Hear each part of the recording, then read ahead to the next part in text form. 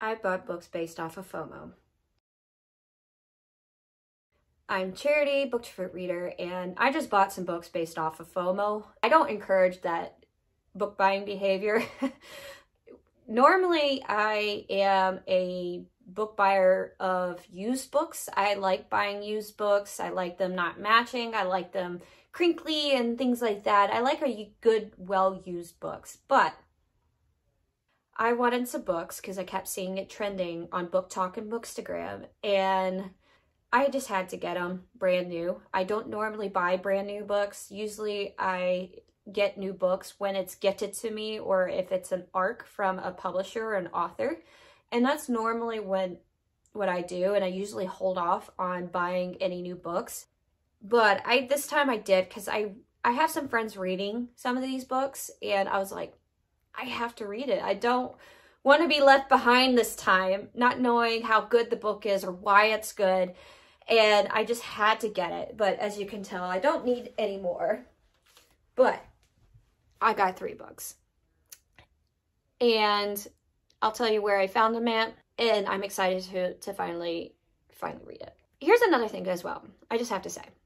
Buying new books are risky, especially ones that are hyped. More times than I want to count that there was a hyped book out there and I didn't love it as much, probably because I have too high expectations going into that particular book, but I did it anyways and I didn't love it as much.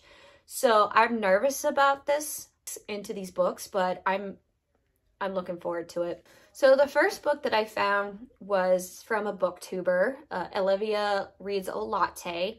I love following her blogs, and I noticed that a lot of our fantasy books that we love, we have similar tastes.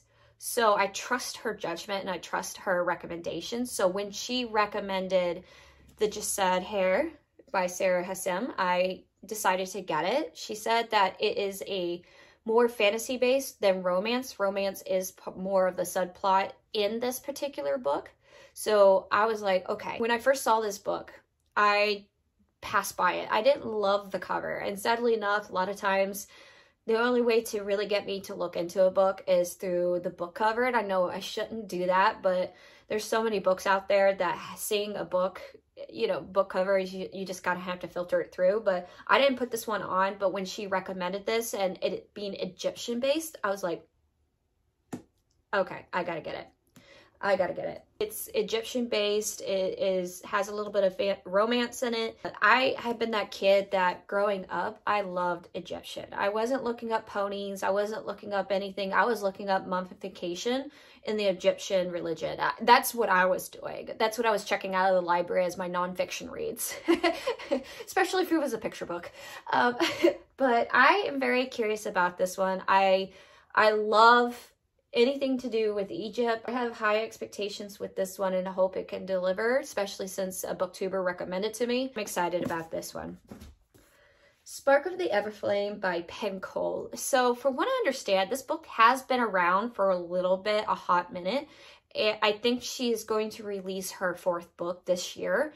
And it's now just starting to pick up on my Facebook groups, you know, Bookstagram or BookTok.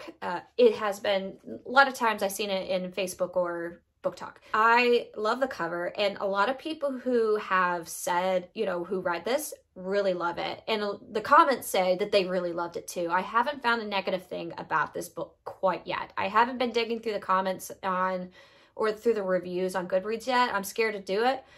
But I heard some really good things about this book, so I'm looking forward to diving into this. You know what was funny is that one of the reasons why I picked this up was because at one point it says a dying king's handsome, mysterious heir watching her every move. You know, ever have a word that just sticks out to you and you're like, okay, TBR. Handsome, mysterious heir is mine.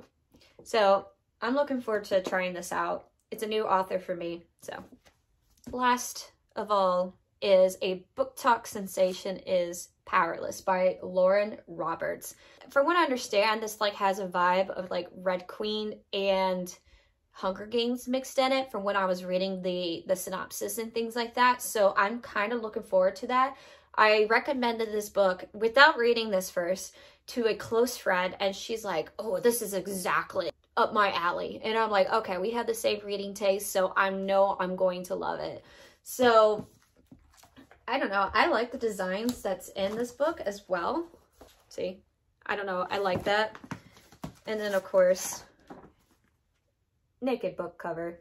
So hopefully I'm not going to put these books on my TBR shelf for a year. Hopefully I'll read this year because these are very interesting reads and I'm excited to read them. So yeah, thank you for joining me. See you. Catch you later, readers.